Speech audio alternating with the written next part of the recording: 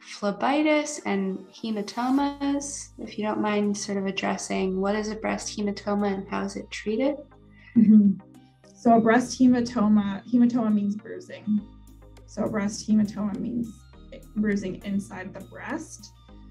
If it's after surgery, so then we wonder about, is there any bleeding in the breast, any active ongoing bleeding, or if there's any blood clots in the breast.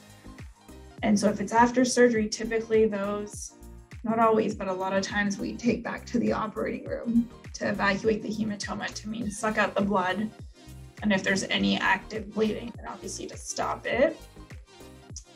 If it's a traumatic hematoma, if we've had a fall and there's bruising, then, it'll just get better with time, assuming it's not what we call an expanding hematoma. So if there's more and more swelling and more and more blood pooling in the breast, then that's an instance where we would have to go to the operating room to stop the bleeding.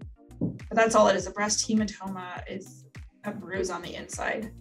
And, the surgeon's job is just to make sure, is there active bleeding, or is it just, old blood that stopped, or is it just, a bruise on the skin of the breast? And then what was the other question, Whitney? It was, what is phlebitis?